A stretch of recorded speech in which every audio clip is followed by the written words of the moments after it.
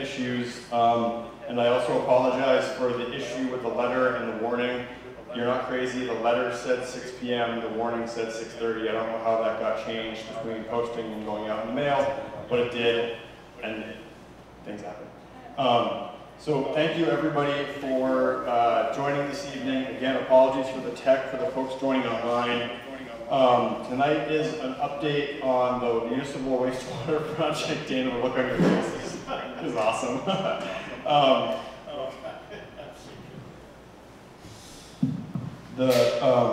Trying to see if that speaker, okay, that speaker's off at least now.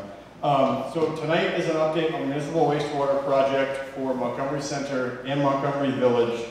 I'm going to just start with some high-level overview of some kind of where we're at with things, and then we have both our engineering team from Hoyle Tanner here tonight, as well as our legal team from Tarrant, the law firm that we're working with, to make sure all of this is done in a way that works and is functional and as easy as possible for everybody in town.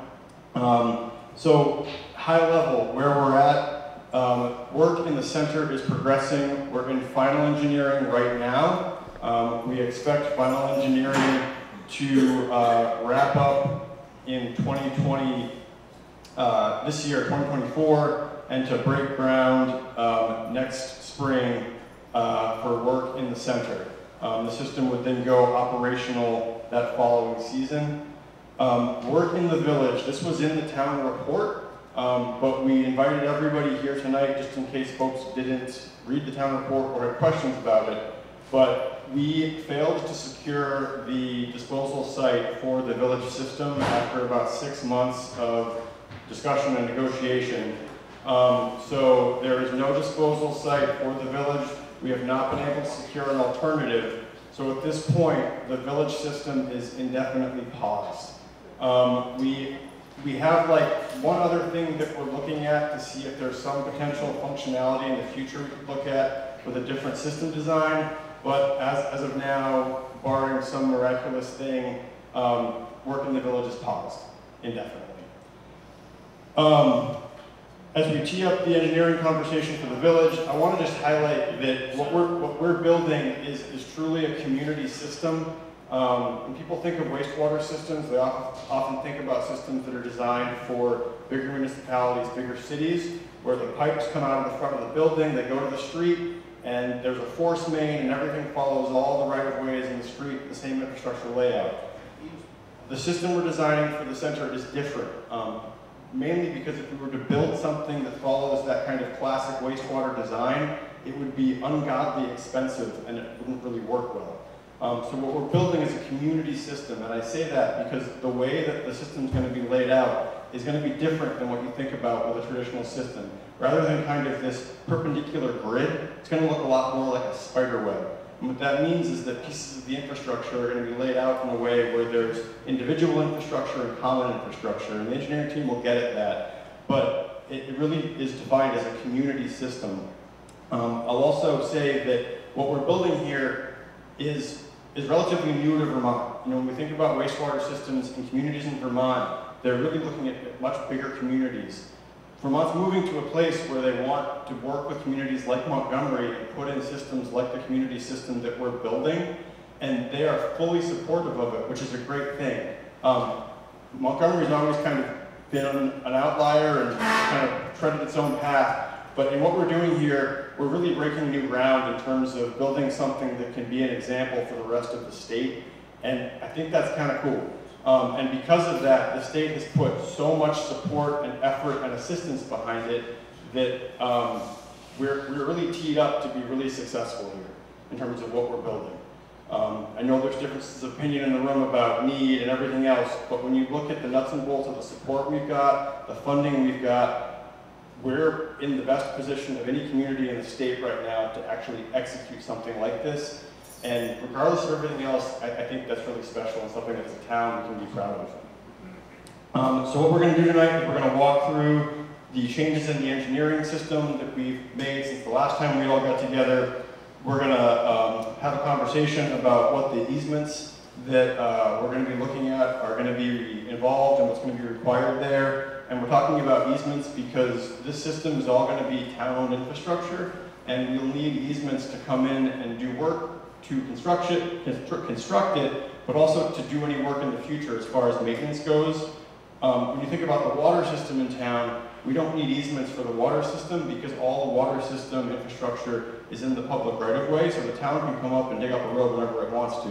In this case, because the infrastructure for the system is going to be outside of the right-of-way, we will need easements in order to access it, construct it, and maintain it. We're then going to move into a question and answer session. So we're going to do question and answers in the room and online. So folks online, when we move to those, I'll unmute things so we can hear you and you can ask questions. And then I also want to just make it really clear that outside of question and answers tonight, we are going to have what we'll call office hours coming up probably the week of March 25th. And we'll get solid dates out as soon as we know those. But what we're looking to do is basically set up a window from like 3 to 8 p.m. where any landowner on the system can come in, sit down with us, the engineering team, the legal team, and ask really individual questions. Like, I've got a rose bush that I really love and I'm curious how this might impact it, or how is this going to run here, or any kind of individual. We want to make this as easy as possible for everybody. And we want to take as much time as we need to sit down with every landowner, every user on the system, and work this out together. So I just want to make sure that, and we'll touch on that again, but we do want to have these office hours available. So if you've got questions that aren't addressed tonight, or you think of questions later, we'll make time available for those individual one-on-one conversations. So now I'm going to turn it over to John Riley, who is the lead engineer from Hoyle Tanner on the project. And he's going to walk us through some slide decks about where we stand with engineering. You can hold it however you want to hold it. You need to advance the slides and just move the next slide. Yeah. Okay. Thanks, Charlie. Thanks, everyone, for Hello, everyone. Thanks for having us here tonight. Tonight, we're going to be going over the engineering aspects of the Montgomery Wastewater project for Montgomery Center. This is the Montgomery Center sewer service area. It mirrors the town water system. It extends from the rec park out to the west, down into the center, and up onto Mountain Road, up just a little bit beyond Courier Farm Road. It extends out Hayes and Snotch Road to Regan Road, and it serves a couple of homes down on South Main Street. A community wastewater system typically... The community wastewater system will typically include septic tanks located on each of the individual property owners' properties, along with buried effluent sewer piping that conveys the effluent to pump stations, and then the pump stations pump the effluent up to a new water resource recovery facility up on Mountain Road, where there's a secondary flush treatment system that will treat the effluent, and then it will disperse the treated effluent into the soil through a drip dispersion system. Here's the septic. So since our last progress meeting about 18 months ago, there has been some project changes that we've made in part to address some of the concerns that were raised during that meeting. Previously, the proposed system included what are called step tanks. So that's a septic tank effluent pump system where there's a pump in each individual septic tank. And so there would have been roughly 100 pumps throughout the center to convey the effluent to the water resource recovery facility. During the last 18 months, as we moved through the engineering part of the project, we found that we could serve all of the properties with a conventional gravity sewer, or a conventional septic tank without a pump. And so to reduce the capital costs, the operation and maintenance costs, as well as the replacement costs, the project is now defined with conventional gravity septic tanks. And that should provide continuous sewer service even during extended power outages. And it eliminates the need to extend power wiring from individual homes or businesses to step tanks. So that is one significant change in the project. The town has secured significant grant funding for this project. For the center project, the estimated total project cost is just over $10.5 million, and the town has secured just over $9.8 million in grant funding. And so this funding program includes a Clean Water State Revolving Fund loan in the amount of just over $700,000, and those loan terms are for 30 years at 1.13% interest rate. The annual debt payment on that $715,000 loan is just over $28,000, and the annual O&M costs for the center wastewater system is estimated at about $92,000.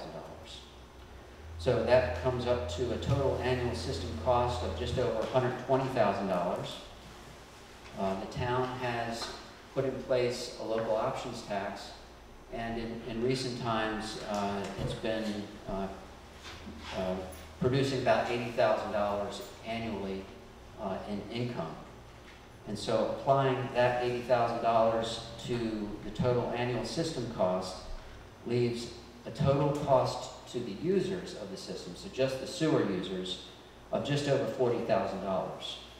And that results in an estimated annual equivalent user rate of just under $350.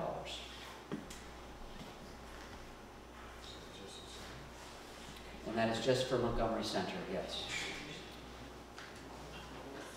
So we have made a lot of engineering progress since our last meeting 18 months ago. We have completed the topographic and utility field survey. We've completed the wetland delineation, and we've received the permit capacity determination from the state. And we've also completed the final engineering drawings to the 60% level. Upcoming project engineering effort includes advancing the final engineering drawings from the 60% level to the 90% level. This will also include individual property owner meetings, as Charlie alluded to earlier. That'll be in the coming weeks. We also will be performing an archaeological resource assessment in May. The soil forms are, they've been staked out. You might see the stakes around town with the white paint on top. That work will be completed starting very soon and going into April. And we will also be preparing and submitting the permit application for the project in the coming weeks to months. We will also be moving through the easement acquisition process. Sarah will be discussing that in just a moment. And as Charlie alluded, we'll be going out to bid this fall, 2024, with a spring construction 2025, and the startup for the following season in 2026. And so that kind of is a wrap. There's still a lot of work to be done. What is presented tonight is the project progress to date. There may be some more project modifications as we move through the remainder of the project. And with that, I'll turn it back to Charlie. Thanks, John. And I apologize for those online. The slides are really difficult to see. We are going to post a recording of this as quickly as possible after the meeting so folks can go back and review the slides, but apologies that they're a little difficult to see on the Zoom. So now we're going to shift and we're going to hear from Sarah. And Sarah's going to talk about the easement process and what that looks like, or is going to look like. Hitting too many buttons. So there you go. So, can I stand in front, or does that matter? Yeah, just, yeah, wherever you want to go. All right. And just make sure that you hold both of those up as close as your mouth to. Good evening. My name is Sarah Buxton. I'm an attorney. Can you hear me? Okay. I'm an attorney at Tarrant Gillis Shems. We're a law firm in Montpelier. We deal a lot with municipal law and with projects like this. We're pretty, sorry, getting a little feedback here. We're a pretty mid-sized firm, but we have lots of experience in helping, especially with new projects and kind of finding solutions to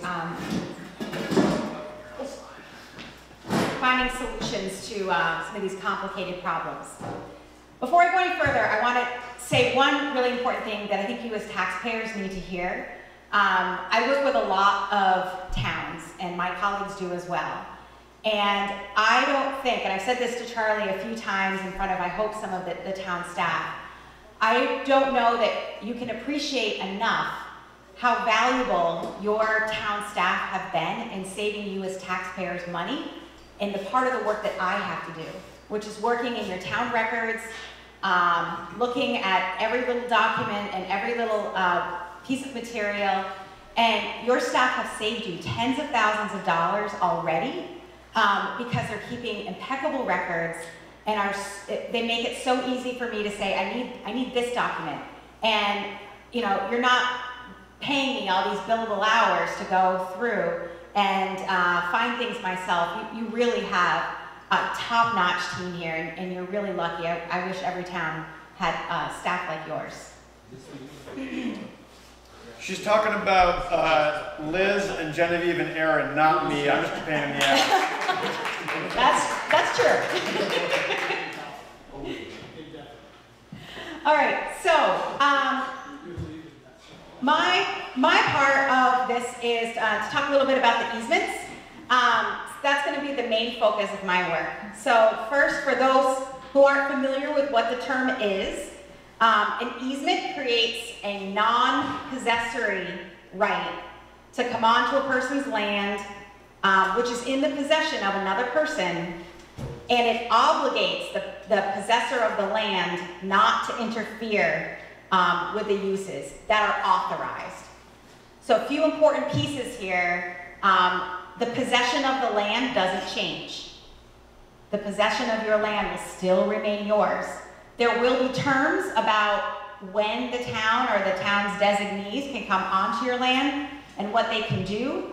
And to some extent, our conversations, you and I and my colleagues, will be to try to address any concerns you have about what the town is asking for. So the reason why this is needed, so the town, as I just said, needs the legal right to come onto your land and to construct and to maintain this community wastewater system. This is a public good. It's something that your town has decided.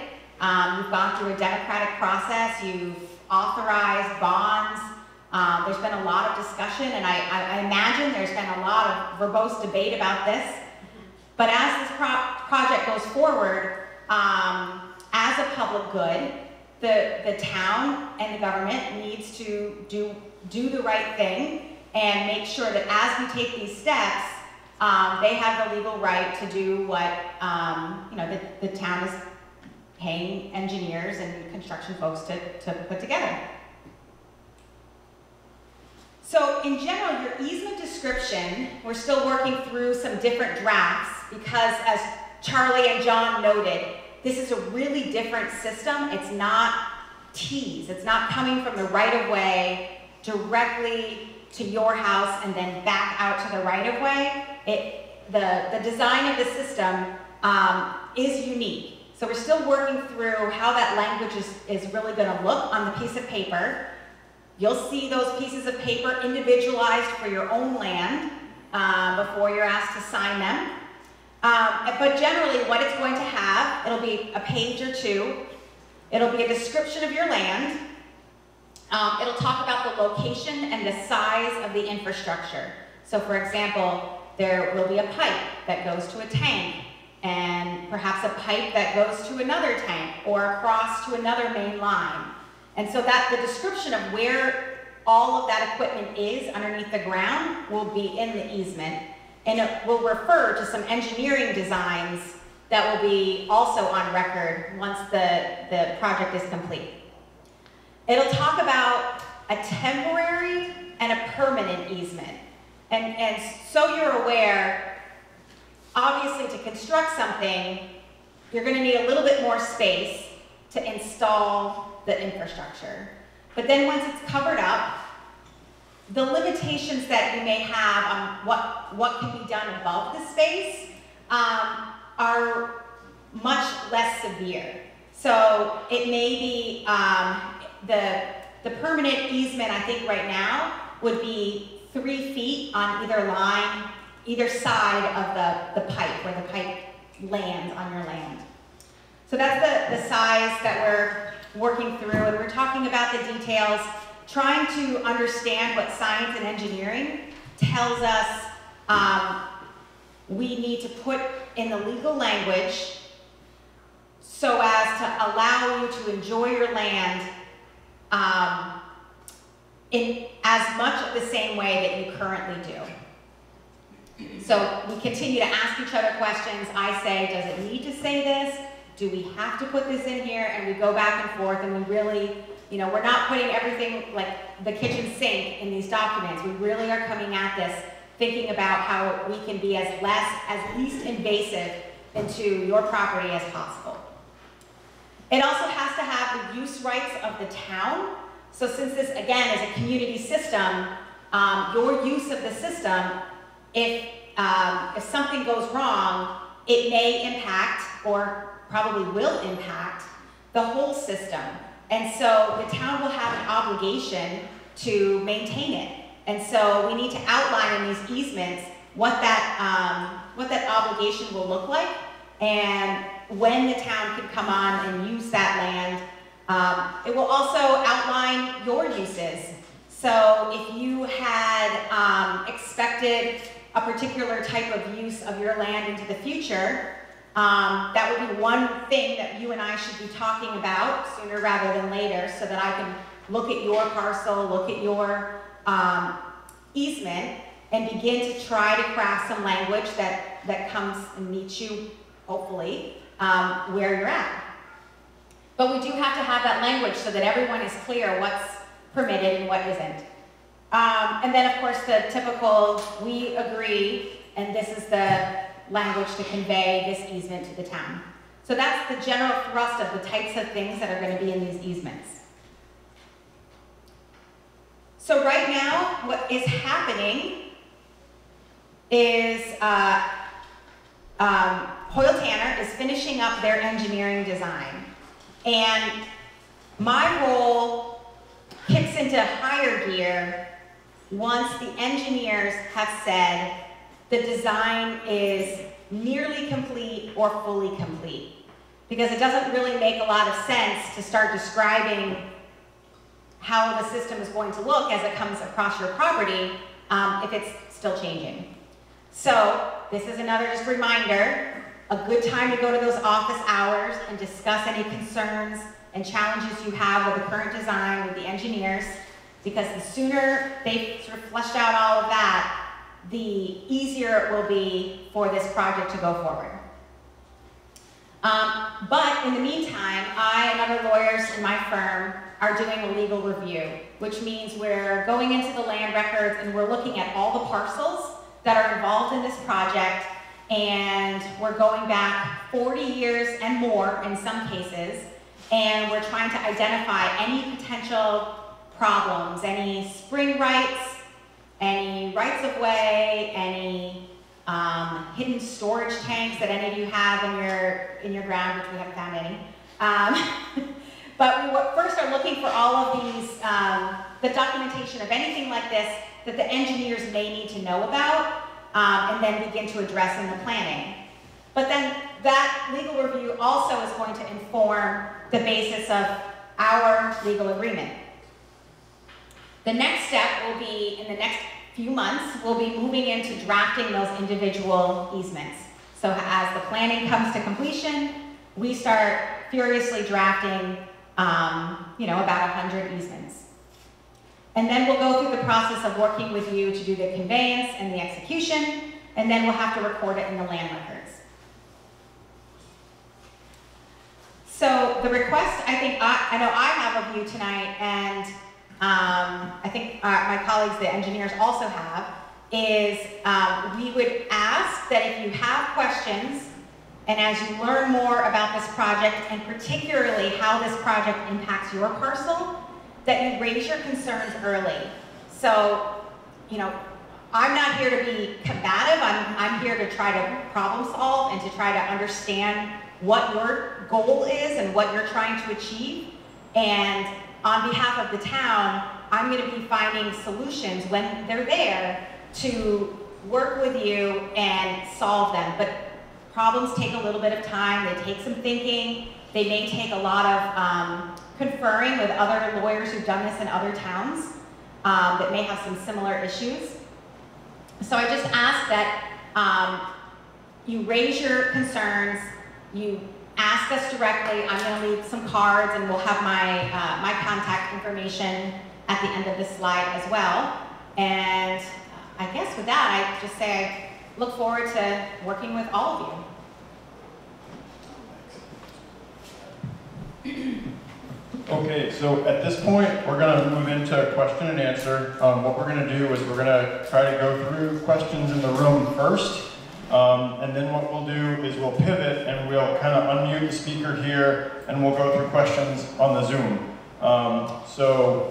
I do ask that folks in the room with questions, we do want to try to use a mic so that the camera can pick it up so that the recording can hear the questions.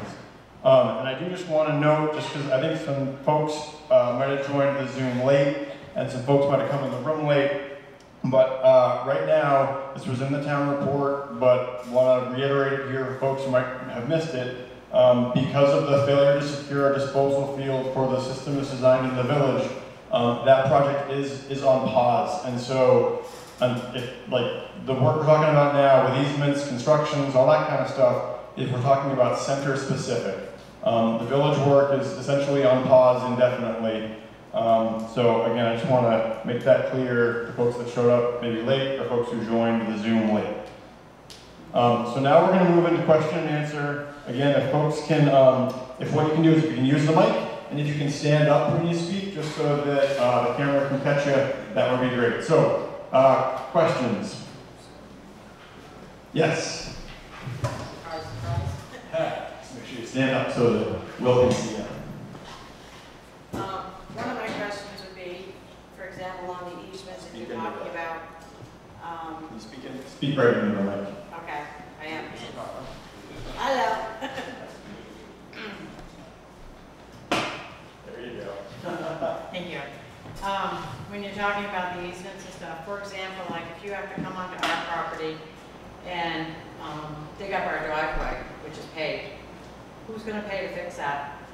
Okay, so the question for those online was, with the work associated with installation, if we come onto a property and we say dig up a driveway that's paved, or say we dig up a lawn, or we have to go under a fence and have it temporarily removed, everything gets put back the way it was to begin with, to the best of our ability. Again, in certain situations it might take a while for grass to grow back, but everything gets put back the way it was, and that is on the dime of the project.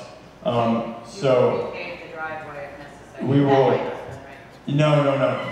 You won't have to repave it. So the project is designed and intended to basically, once the construction is done, everything goes back the way it was, and then in an ideal world, in 4 or 5 years, once the grass grows and things come back even quicker than that, hopefully, you won't even know it's there.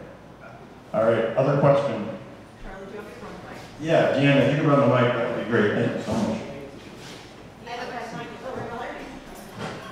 Hey, is it on? I think you're on it. I'm in the village, so I'm on pause, but I have a question that may pertain to a center person. So if someone has their own water source, even though they're in the town water footprint, they still have their own water. How will this affect septic usage? Because it's not you were going to build based on water into the home from water municipalities. And so how would someone's own water source affect the septic system? So the question was, how will existing water sources or water connections affect the system construction, design, layout, and use? So the actual construction, design, and use of the system will not impact the current use of the water system or not. So if you're on a spring or something like that, you can continue to use the spring. The system, the wastewater system, will not change anybody's use of water or how they get water. As far as the service area goes, the service area for the wastewater system was essentially wrapped around the current water system footprint. So the footprint of the wastewater system is essentially tagged to all of the properties that the water system currently serves. And the system is designed for build out within that area. And so the capacity of the system is designed to allow for the calculations we did to look at essentially what would a 50-year full build out within this area look like. So for example, the property back here behind Main Street, right now it's vacant, but we looked at our zoning and said, what could go there? And so the system is designed so that if and when full build out happens on any of these parcels in that water area footprint, they can get connected and the capacity is there to accommodate that growth. Sorry, we have a quick follow-up, yeah? Okay. So I am in the footprint and I won't be forced to hook up to municipal water. So the system is designed to hook up everybody in the system area. The way the system and the framework is designed is that if you're in the system area, we're going to hook you up to it. Okay, so if someone, I just want to, if you could just give me a yes or no answer. Yes. If I have my own water source, a spring, and you choose to, you find property to, for the village, I will be forced, yes or no, to hook up to town water.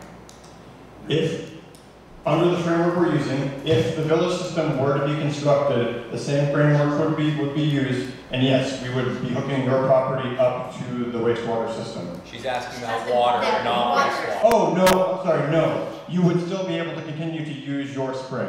So there's no impact on the use of the water system or not use of the water system. The only connection to the project as far as water goes is the footprint of the service area was mirroring the footprint of the water system area. Okay, and part 3, sorry.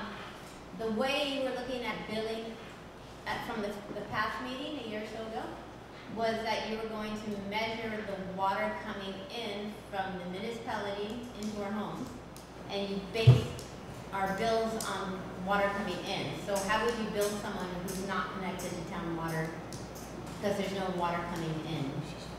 Yeah, so the question was that the design of the system was to use the amount of water in to kind of calculate the amount of water out, and that would be kind of the rate of use of the system. The question is, if you are not connected to the system, how would we measure your usage? Right. Yes. You want to take that, John? So I'm going to hand it over to John. I do recall this question from 18 months ago. Yeah. And unfortunately, at this time, we don't have an answer. The simple answer is we don't know, but we would work it out. It would have to be some fair way of billing you or whomever has this type of situation. Perhaps it's based on average water consumption amongst other users.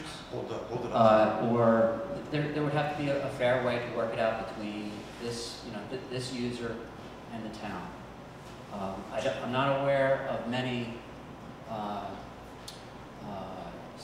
users that this would apply to, so it's not a widespread matter that would need to be addressed, but it would just need to be worked out. Thank you. Thanks, John. Okay, next question. Yep. Go ahead. Please just stand up. Yep. Thank you.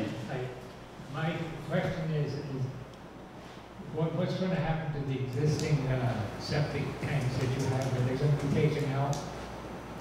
Yeah, so the question is, what happens to the existing septic tanks? Are they going to be taken out? I'm going to hand it back to John to answer that one. So the existing septic tanks will be removed and replaced with new septic tanks. In the same location? And the plan is for the same location. If there's a problem with that, then we'll have to work that out as well. If, you know, we're aware of septic tanks that are underneath decks, or I think one's underneath the swimming pool. So those types of matters would need to be worked through. Does that answer your question?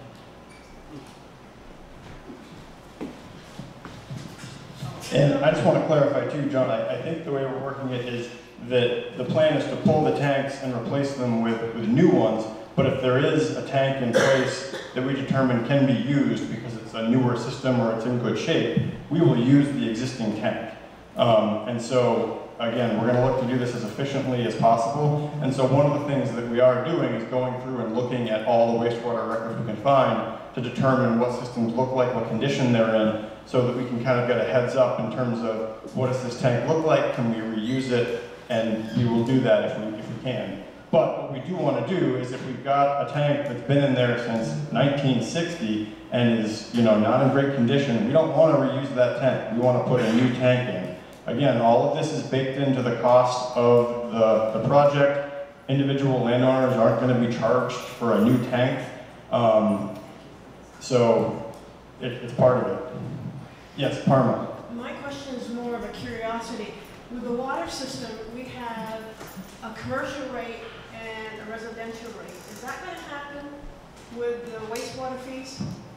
So Parma's question was, with the water system, we currently have a residential rate and a commercial rate. Are we going to have that same framework with the wastewater system?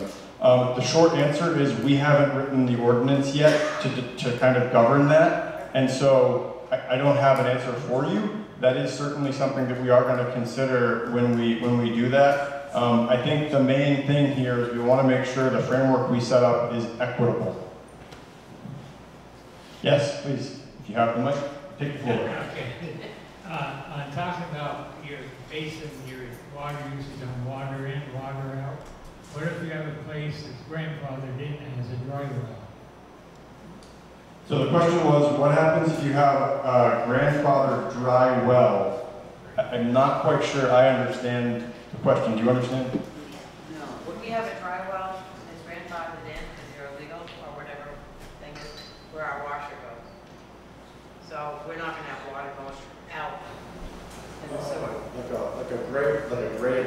Okay, so the question has to do with an existing gray water system. Yeah, there you go. Yeah, it's called a dry well. So I'd invite you to come to the office hours and we can discuss that further, but I would anticipate that a gray water system, if that's what it is, that should be connected to the wastewater system. So we would have to change all the plumbing? In the house. Well, that's, we'd have to take a look at that. When are those meetings? Coming up in the next couple weeks.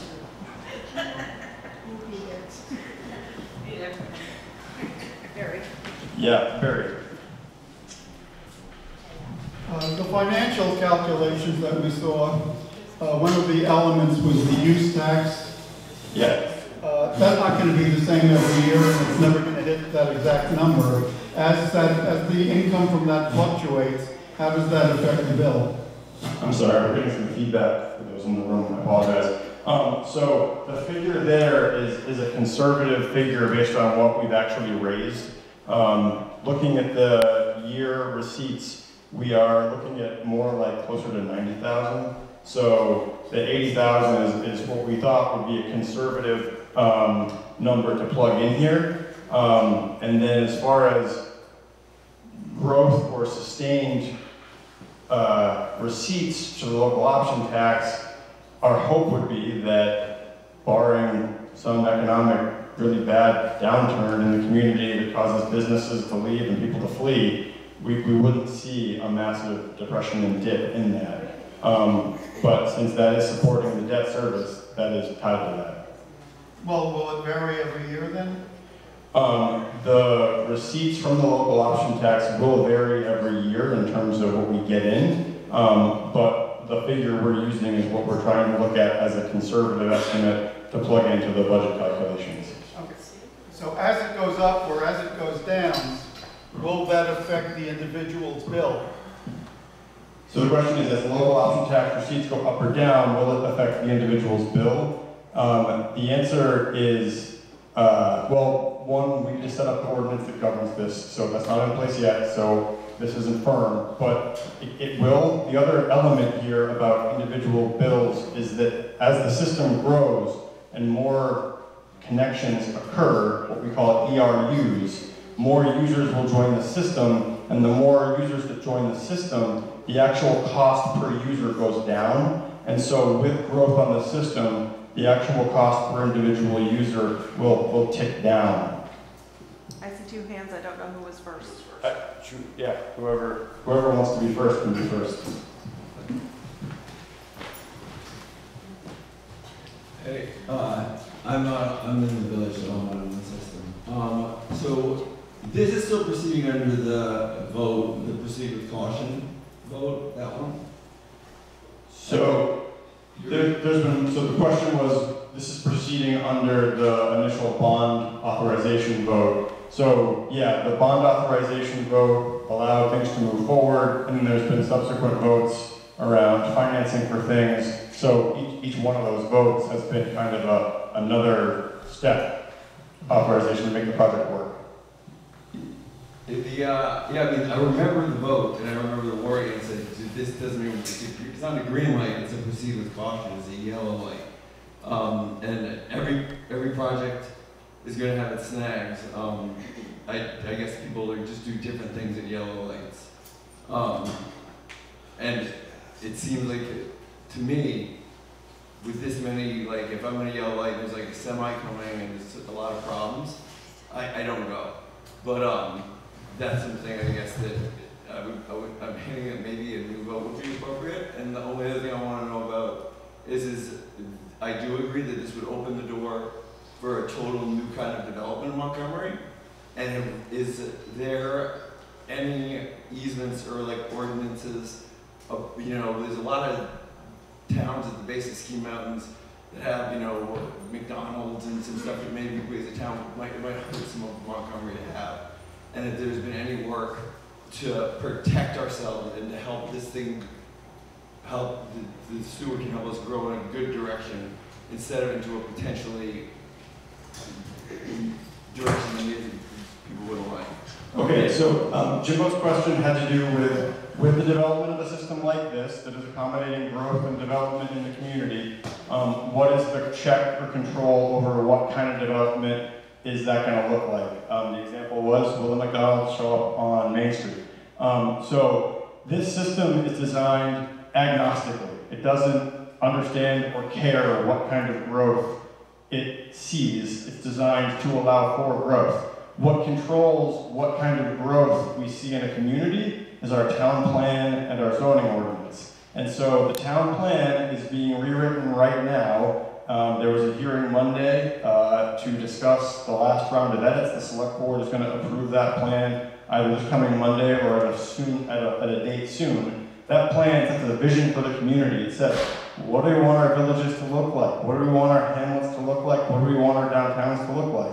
The zoning ordinance then comes in and says, here's how we're going to do it. Here's what we're going to allow. Here's what we're not going to allow. Here's what conditional use is going to look like. So what I would encourage everybody to do is, as we work through the town plan and more specifically the zoning ordinances, get involved and make sure you look at it, because that's what's going to drive what growth looks like. So again, the system is designed to allow for and accommodate growth, but it's agnostic as to what that growth actually looks like. Someone wants to build Trump Tower on Main Street, the system doesn't do anything with that. It's the ordinances that affects that. So we only establish Trump won't want to build here is the thing. Yeah. Maybe that's a bad example, but no, it's the chain stores that you can't get funding. Like like, they won't open up a franchise on a septic, because it's challenging. And what I think what makes this town great is it's a hard place to live. And as we make it an easy place to live, it attracts a different crowd. And so like, But like what you're saying, like for McDonald's or any of those other places, in order for one of them to come here, we have to have the population to support it. We definitely don't have that population, so they're never gonna come. Okay, so I do want to make sure that we kind of have a conversation flow so the folks who are joining online, where it's already kind of a struggle in here. So we're going to keep going through questions in the room, and then we're going to hop online. So Dan, go ahead. Just going back to the each person on the unit, the users. Talk into the mic, can't hear you. All right, thanks. So if if the local option tax that comes in, if it increases by say like 50, 60, 70% and gets up to that $140,000, does that mean every single user would have no out-of-pocket expense on an annual basis? That's a great question, Dan. So the local option tax is designed to go toward, it's not designed, it's specifically enabled just to go towards debt service on the system. A goal of this whole project is to attain affordability. If folks remember one of the slides John looked at, we had a target of MHI, mean household income. We're coming in right now at about 1% of MHI as far as what the user fees are.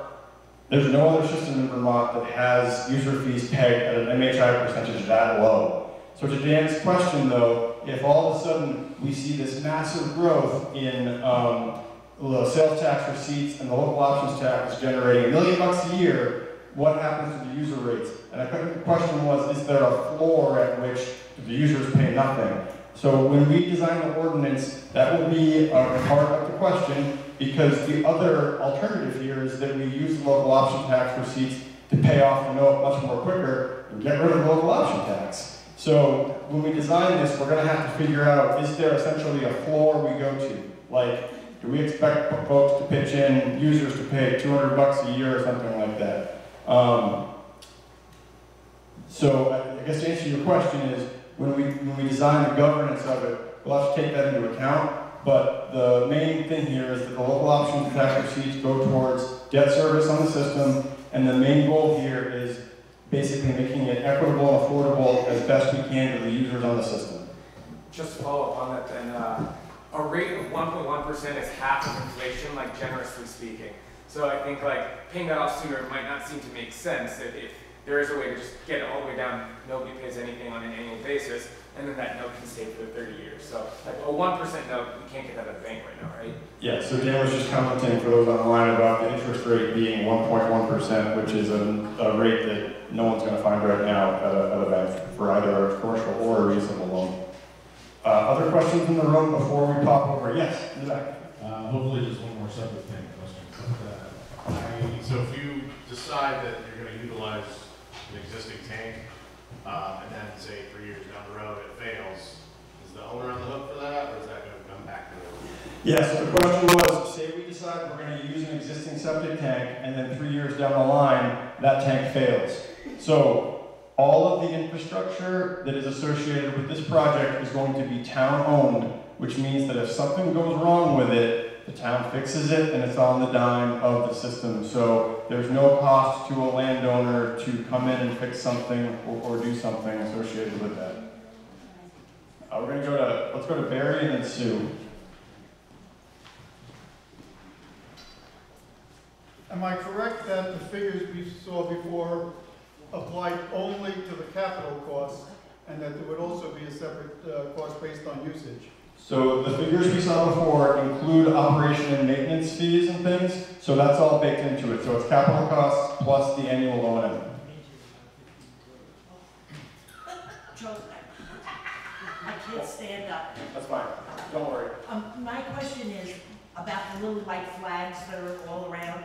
What are those flags representing? Because I got like 15 on my property. Yeah, so Sue asked about little white flags and the stakes. I'm going to give it to John.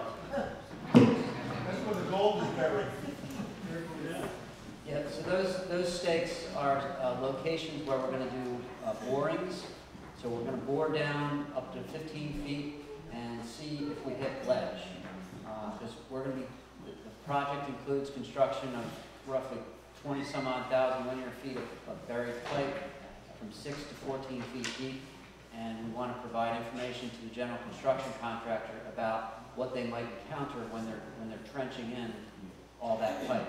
And we want to know at each of those locations whether we hit ledge, how deep it is, and so that's what that's for. We've got about 100 borings to be put in around the center. I want to say one thing before you go online. Yeah, we got one more question. Oh, yeah, two quick questions. We've got one more question in the room. Where'd the mic disappear? Oh, right here, in the front. I was just curious on that initial $384 figure, whatever it was. So that's the estimated cost to the users. Is there a monthly fee associated with that that's based on water usage as well? No, so that's the annual cost to all users on the system. So the question was whether the figure we were looking at, if I have this right, had anything to do with water usage or monthly? Yeah, just like if you have a 4-bedroom home versus a 2-bedroom home, you made a comment on determining the sewer fee, monthly sewer fee, based on usage of water, and that depends on how. Yeah, that $350 annual user fee it's an estimate for as if those costs were spread out evenly across every user. But as you point out, a 2-bedroom home is going to use less water than a 4-bedroom home, and the actual user rate will be based on water consumption. And so the $350 number was to give a sense for what the user cost would be, but it could be lower for a low water consuming user, or it could be higher, quite a bit higher, for perhaps a business or a restaurant where there's a lot more water consumption than a typical family home. Perfect, thank you. I have a question, Charlie. Yeah, Deanna, go ahead. So the water project was based on several different bonds, and those who did not connect to the water system at the time that it was implemented and came on in future years had to pay a certain number of quarter bonds. So I'm wondering about the property on the back of Main Street, since it's not developed yet and doesn't have infrastructure in place. If that is put in place 5 or 10 years down the road or sooner, will the cost for that be in the form of a bond for all of the users, or would it be at that property owner's expense at that time? How would that work? So Deanna's question had to do with comparison to how the bond payments are structured on the water system, and where if you join the water system, you essentially have to pay back bond payments to connect to it. So the way this is designed, there's no bond payments associated with it, so there would be no back bond payment. Initial connections to the system are going to be at no cost to a landowner, and so everybody gets hooked up. It's part of the project. Future connections, we haven't designed the ordinance, but future connections, there might be a connection fee in terms of what it costs to hook up to the system, but there's not going to be like a back bond payment such as there would be with the water system. Does that answer your question? Absolutely. Okay, thanks. Okay, so I'm gonna, oh yeah, do you want me to right here? I'm sorry, and then we'll go to Chris. Yep. Let's go to, I'm sorry here. I was just wondering with this bond business, now when you get to building this thing, or whatever you're going to do, and it goes over what you say your estimated cost is, because that's definitely not going to be done for $10 million. You know that, right? So if it goes up to $20 million, bond. So the question was, if we look at the total estimated cost of the project right now, what happens if that cost escalates or goes over?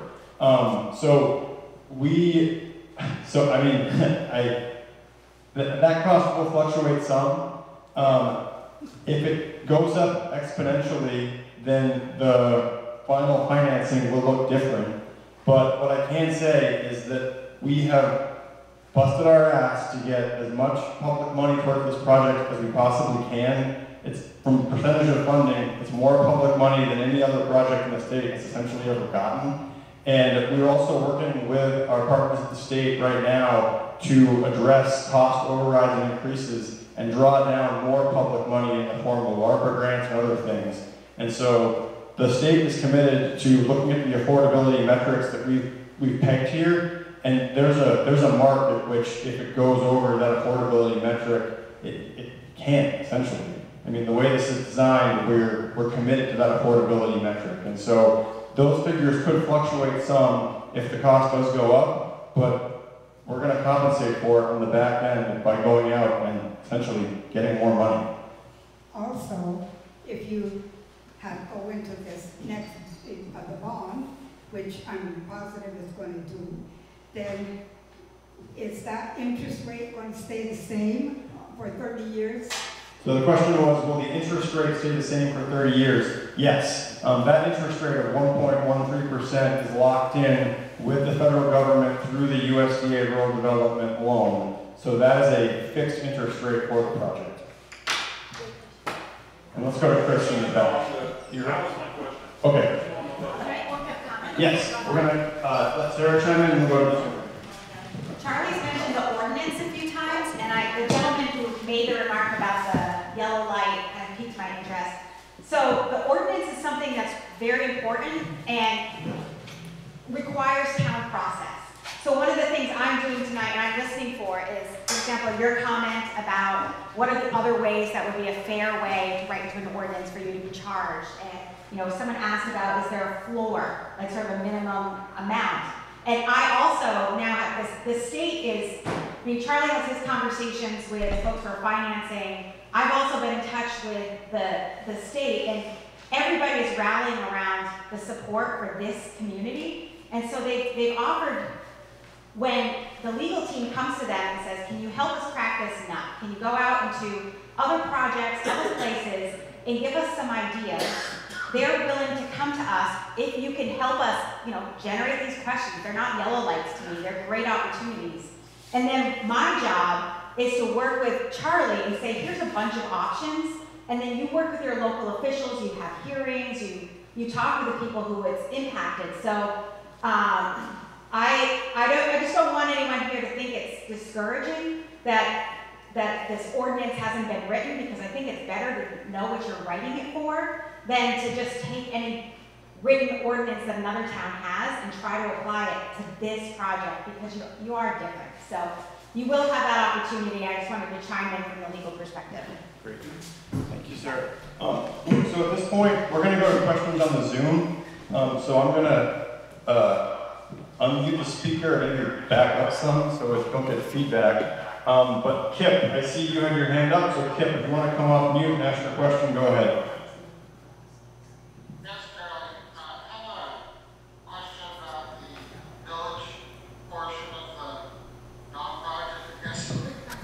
Yes, go ahead. I think the last select board meeting I sat in, we were going to have Stone Environmental look at some possible smaller sites as disposal areas, potential disposal areas, with the idea that we might be able to use multiple smaller sites instead of one larger site.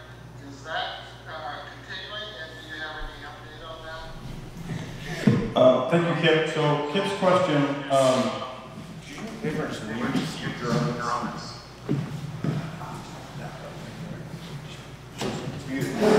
so Kip's question for those in the room was that regarding the village project, it is on pause indefinitely at this point.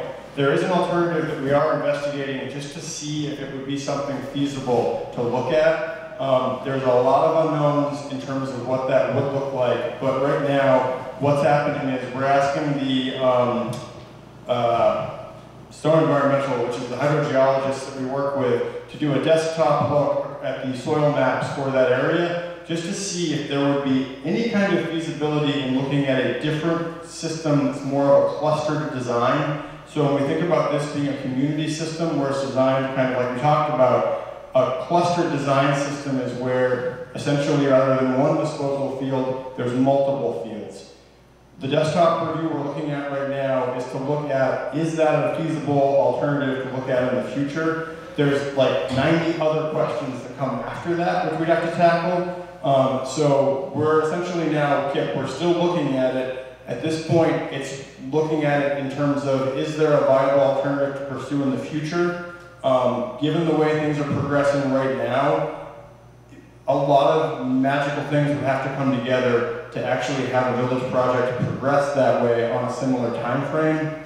My anticipation would be that if we identify that as a potential alternative, it would be something we'd have to investigate further, and we'd be on a much longer time frame. So that's essentially the status of what that looks like right now.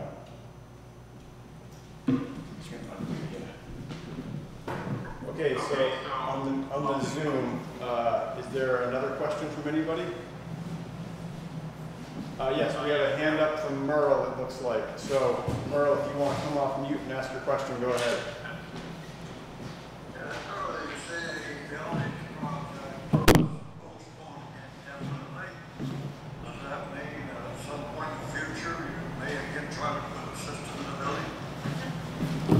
So Merle's question was that essentially the way we're talking about the village system is that it's postponed indefinitely. He asked, does that mean there is a future point where we might try to put a system in the village? The future is a long way, and I can't say no. So what I would say, Merle, is, you know, yeah, there's a chance that in the future, if the stars aligned and the funding aligned and everything worked, the town could go forward and put in a system in the village. What we're doing now, again, is to see, like, is that even feasible given what we're looking at with clustered systems? Could it work in the future? But when we talk about indefinitely, we don't know what that time frame looks like. So the short answer is yes, in the future the town could pursue this if everything lined up appropriately. But on the current timeline we're looking at, as far as the funding stack we're looking at and the timeline to use these funds, it's not going to line up in the current timeline and work scope that we're doing at now. So it's not anything that's going to happen anytime soon.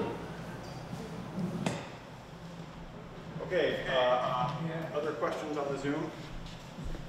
The other thing that some people say they have never got the answer to, and that's the system initially, I guess, was forward down different times. And so other people said they never got the answer. Why came back vertical instead of So I think Merle, so Merle's question had to do with a series of votes, some of which passed, some of which didn't. And I think Merle was framing it as, given that a couple of the votes did not pass, I think Merle was framing it as the will of the people was not to move forward with it. I guess I would disagree with your characterization of how that happened. The votes that failed had to do with a couple different ways of financing the system. There never was a question that said, you know, yes, no, up, down, left, right. And so what the select board did is they put forward options to advance it to find one that was viable that the voters could pass. We found one that was viable and the voters passed it and the work moved forward.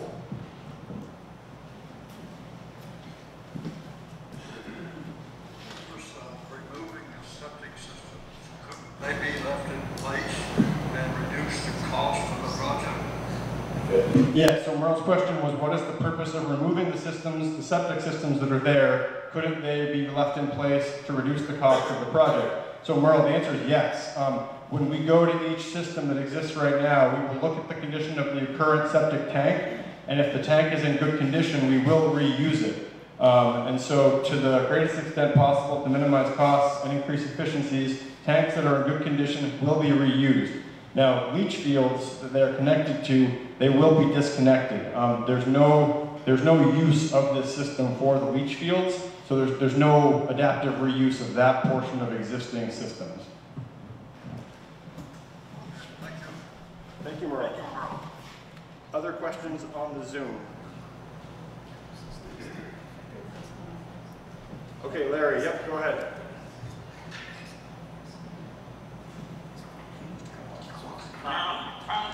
I have two questions, Charlie.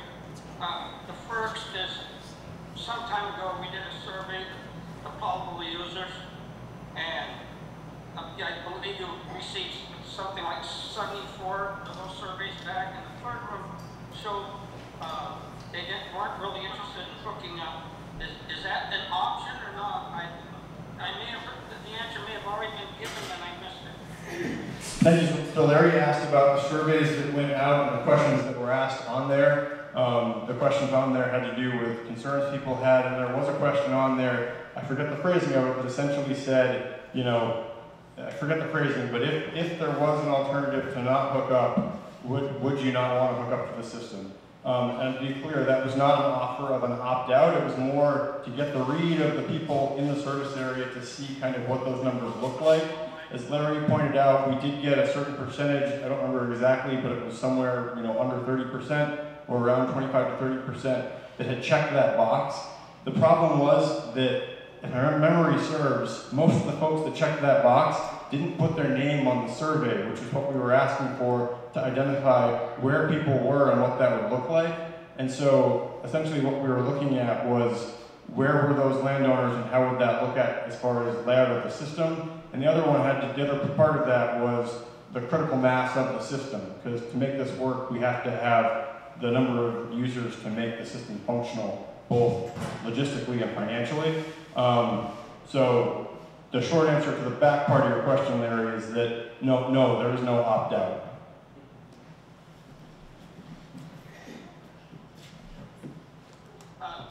The last question is, my second question is the property up on 242 that we were talking about purchasing. Has that purchase gone through? Does the town now own that property? The question Larry had was the purchase of the property on 242 to support the disposal site for the center. We do not own that property yet, but we will in the next 48 hours.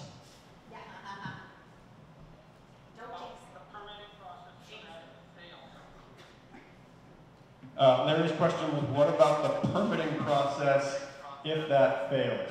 So we've essentially done everything we can with the state and federal partners to get all of the answers we can about permitting for that site that we can before we owned it. To actually submit the permit, we need to own the site. So there is the potential, you know, course of action here where we go and we apply for the permit and for some reason they don't give us the indirect discharge permit. In that case, we would own a property that has pretty great development value and we would sell it. Other thing is, if the permit did go through, what about people might challenge it? Are we prepared for that legally? So Larry's question was, as part of the permitting process, and this is where I don't know specifically, but as part of the permitting process, if it was challenged, would the town defend that? And the short answer is yes, we would defend the challenge to the permit. Thank you for your time. Great, thank you, Larry. Thank you, Larry. Any other questions from the Zoom? Feel free to just come off mute and video and start waving frantically. Okay, I'm not seeing any other questions on the Zoom. Again, I apologize for those on the Zoom for the technical issues we had tonight. We will post a recording of this meeting online as soon as possible so folks can view it who were here and want to see it or who could not attend. If there's no other questions in the room, we'll wrap things up. Well, I appreciate everyone's time tonight. Thank you very much. Thank you. And have a great evening.